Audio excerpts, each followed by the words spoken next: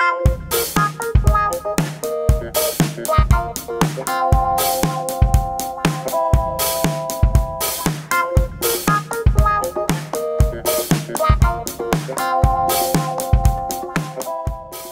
and welcome back to peterfordmagic. Today is deck review of the Bicycle Rider Back Green playing cards. There are quite a few requests to do a review of this one.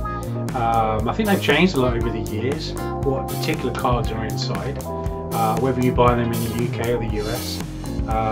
Particular cards inside, I think they've changed. I've watched a few videos on YouTube and I've noticed they are slightly different. So we're going to go through a review of the deck. We're also going to go through a few tricks, what we can actually do with the cards that come inside, so stick around to the end. We've got a few tricks and tutorials of how to use the cards. Okay, let's get into it.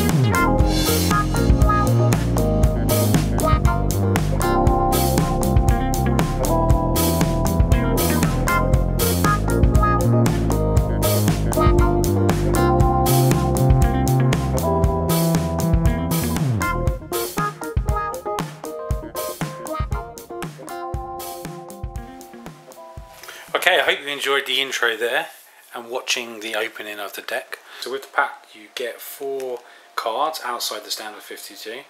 You only get 1 joker, the standard joker there, but you only get 1 in the pack. But you get 3 Gaff cards, which is pretty cool. So the 3 Gaff cards are green backed, 1 with a pink green, 1 with a white back, and then 1 with a double backer green, which is many uses for a double backer. What we're going to do now is just take you through a couple of tricks that you can use with these 3 cards that come with the green rider pack. Okay, let's get into it. Okay, here's a great trick to use with the double backer. What you need to do is place the double backer on the top of the deck. If you dribble the cards, ask the spectator to say stop. In this case we have the 2 of hearts. What you want to do is place the 2 of hearts on the top, you turn it over, and you place it in the middle of the deck. A snap, and the 2 of hearts jumps to the top. Now what you need to do is, as I say, you've got the double backer, which is now in the middle.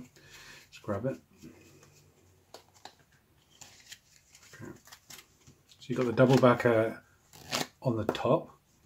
When you pull the card out of the middle, the selection card, as you grab the card and you're gesturing, this is when you need to slide off the double backer. So what you do is you just slide it off and then bring it back underneath a pinky break, which you can see just here. There's got a little pinky break underneath. So you just slide it off and come back underneath. You'll just a little bit of practice and you'll get this one. Okay, so you show them the card, make the pinky break, place the card on top. So now you're ready for the double left. Okay, you turn it back over, place the 2 hearts in the middle, and then jumps to the back, to the top. Okay, another great use for the double backer. You ask the audience to say stop, so have a free choice of card. Okay, and then you ask them to place the card back in the middle of the deck, say here, as so. And then you ask them, if for the power of their mind, to take their card out, to turn the card over, push it back in again, and let's see if we can get the card to be magically turned over. So you spread the deck out, and there is 1 card that's turned over in the deck, and it's their chosen card. So a nice quick trick, very easy one to use with the double backer. all you need to do is place it on the bottom.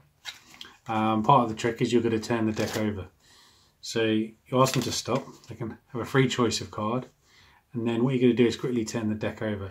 It's always good to have something on the table, a reason to turn your rest over, and then put the cards back down. And then they can place the jack. Keep it tight. You don't want them to see that it's the only card.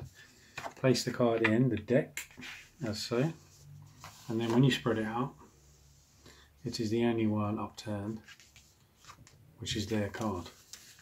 So yeah, great little use of the double backer green there. Just make sure you put it on the bottom, and then just press this. You can just do a quick turn, they won't notice, or you know, a reason, as I say, a reason to reach over, and then just to turn the deck over.